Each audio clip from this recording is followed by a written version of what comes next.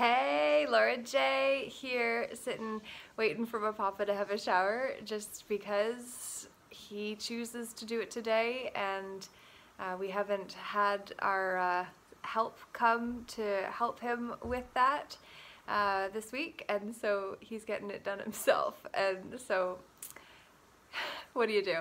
But it's interesting, my cat got hurt by, I think, a stray cat outside 2 nights ago, and yesterday I was quite concerned about him because of the pain that he's in, and I don't know specifically how to help him other than to just offer energy. I've felt all over to make sure that nothing is in pain, you know. I think he just probably needs to go to the bathroom and got jarred because he got thrown so hard and he's 14.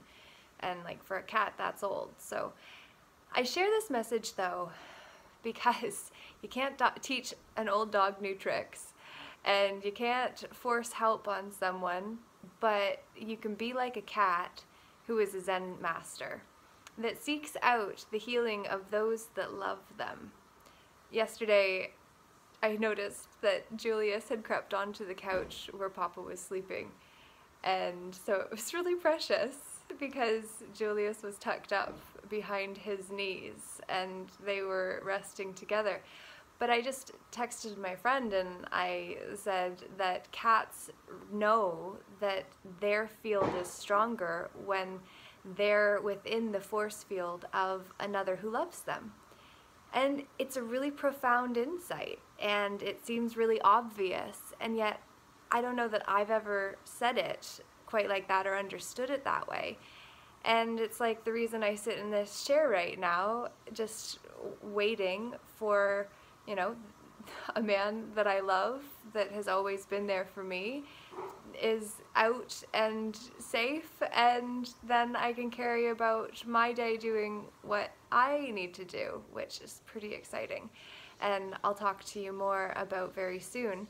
It does include also tomorrow's 2 p.m. Mind Control Programming and Propaganda third summit. This one is going to focus on the Mental Health Act and freedom as a movement. Free-DUMB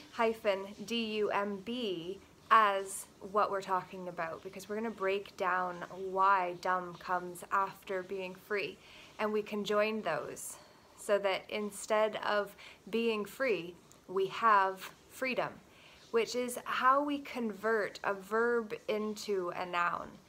And what a noun is a person, place, or thing, right? Well, we, the woman, get converted into the person, which is the equivalent. And so I want to bring some of these ideas forward tomorrow in a really crazy conversation, because crazy and insane are different. My mind got distracted because I hear he's ready to get out, so I'm going to turn it off and say, without a doubt, you are awesome. You make the world a better place because you're in it. So choose to bless the ones that you come into contact with without expectation of return, because it does come back. Look after your fellow man and woman and child, and you will be looked after too. But please do look after yourself too.